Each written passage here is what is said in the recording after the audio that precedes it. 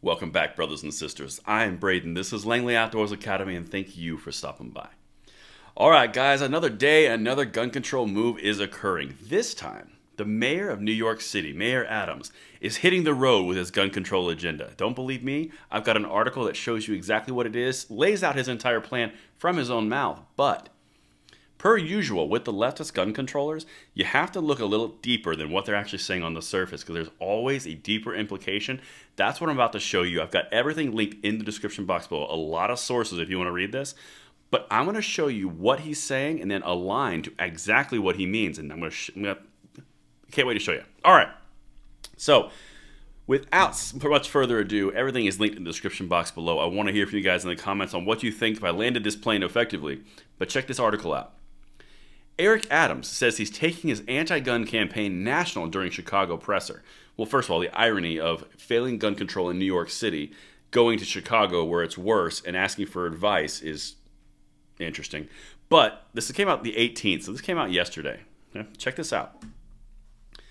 Mayor Eric Adams promised Friday that he would take his campaign against gun violence national during a press conference with Chicago Mayor Lori Lightfoot in the Windy City, which has been hit hard by a surge of homicides and shootings, which is ironic because there's gun control there and there should be no guns, so I don't know how there's more shootings.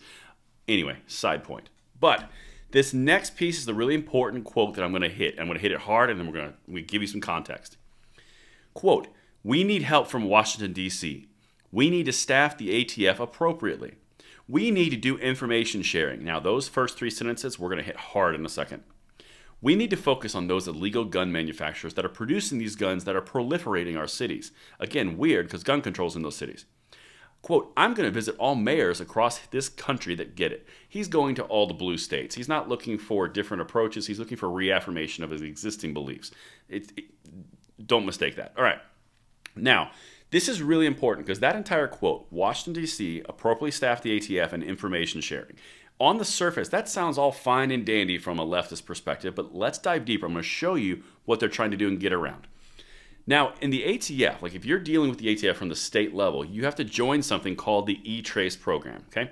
Here's an article that's called New York, Neighboring States, Announce Agreement to Share Gun Data. This was between Pennsylvania, New York, New Jersey, and Connecticut. This happened in October of last year. We covered it on this channel. But the states have to opt into it. If you're in Georgia, if you're in Alabama, and you don't opt into that, other states don't have the access to share, if that makes sense, right? So what he's alluding to there is information sharing across the national basis. Because he's already got the ability to share with all these other gun control states that have opted in. Why is he bitching about information sharing and from Washington, D.C. specifically? And tying in the ATF, because the ATF is the E-Trace National Database Program. Now, it all goes towards this little amendment that's put into an appropriations bill. Forgive me if I say this wrong, because I always struggle with this. It's called the TAHRT Amendment, T-I-A-H-R-T Amendment. It's a provision of the U.S. Department of Justice Appropriations Bill that prohibits the National Tracing Center of the ATF from releasing information its firearm trace database to anyone other than law enforcement agency or prosecutor in connection with a criminal investigation, so other states can't see it.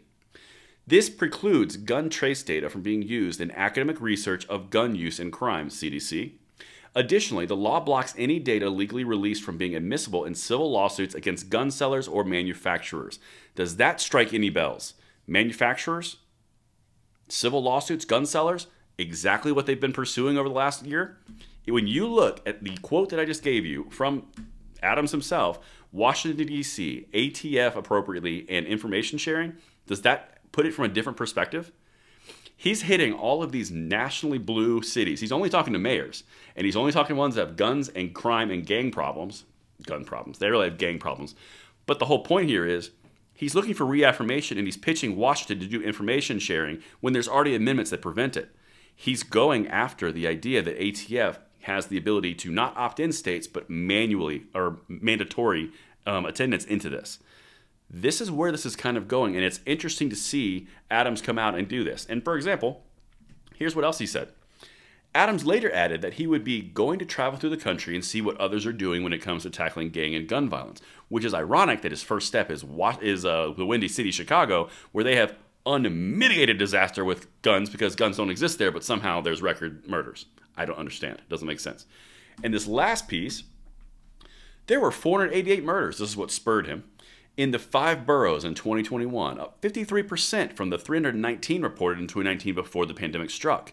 However, that's just a fraction of the 800 plus murders reported in Chicago in 2021. So he's going to ask advice from a place that has almost twice as many, both of which are gun control zones, both of which are failing miserably, and he's sitting here pitching Washington, D.C. to do more information sharing and get more people in the ATF to do said information sharing.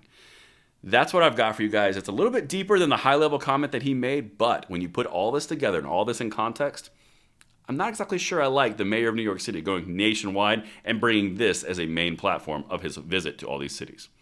Let me know what you guys think in the comments below. I will see you tomorrow morning at the bullet points. And until then, have a great night.